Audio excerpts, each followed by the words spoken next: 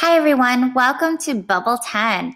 So this one we're going to talk about changing the threshold. And the threshold is kind of where your values are set in terms of your sensors. So taking a look at Bubble 10, by default, your sensors change event fires every time the sensor changes value at all, even if it's by 1. So you notice that the last bubble, your Bubble 9, your buzzer was just going crazy. And because the threshold was like anytime it changed.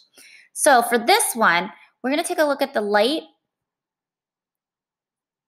Sorry, for this one, we're going to take a look at the sound sensor as well. And we are going to change the threshold of the sound sensor so the background color only changes when a really loud noise happens. Well, we'll see how loud it is. But we are going to change the threshold property that allows us to set how much a sensor should change before considering it an actual change. And that's why they put it in quotation marks here. So setting the sound sensor to a different threshold would cause the sensor's change event only to trigger if it was increased by 100 or decreased by 100. So we're going to take a look. Do this. This app changes the background color of the screen whenever the sound sensor value changes, but we only want it to respond to big changes. So first, let's see if we run this, what's going to happen. Notice how it's changing like crazy every time it picks up even the slightest little sound. So we want to make it so it only changes by a very large threshold. And I would say we can take a look at what kind of thresholds we want, or we can take a look at what kind of threshold we want. So what we're going to do is let's at least take a look at our code here. I'm going to move this up. So you'll notice that the onboard event is the sound sensor. So that's what we're doing, and it's changing. It's based on what it's doing. So we're not clicking anything. It's just the sound sensor is going to be changing.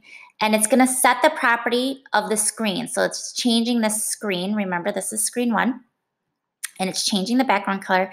And these random numbers are just picking random RGB codes. So RGB is red, green, and blue. And that different random numbers between 0 and 255 for red, 0 and 255 for green, and 255, 0 and 255 for blue gives us different color combinations. And that's why it's changing to all those different colors. It's just random numbers it generates between 0 and 255.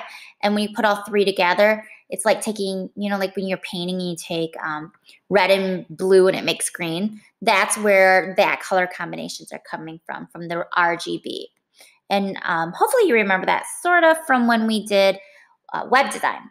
Anyways, so we want to take a look at this, and we want to set our threshold.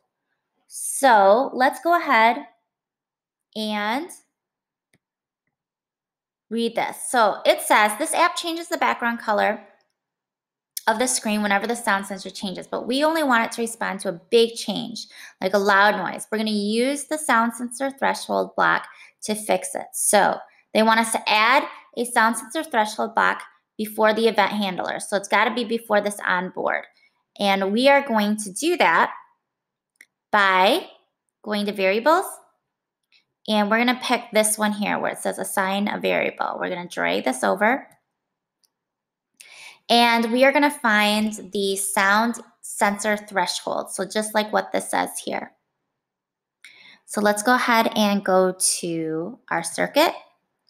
And I'm going to find sound sensor threshold. So I'm putting that right in that bubble where it had the X. And now I want to create a threshold. So again, reading up here, if I do 100, it means it has to change by at least 100. So you could change, they suggest your threshold depends on how ambient noise in the room. So if there's a lot of people talking right now, you probably want the number to be larger. So the larger the number, the louder or the softer it has to be for it to make big changes. So let's just start out with 100. And we'll go from there. So I'm going to run. Ba, ba, ba, ba, ba. Uh-oh. It's not doing anything. Okay, I'm going to reset. And maybe we'll do less. Let's do 10 and run. Okay, so it's got a pretty good threshold. I mean, it's not changing crazy, but it's definitely changing a little bit just based on my voice. So let's reset and let's do maybe 50.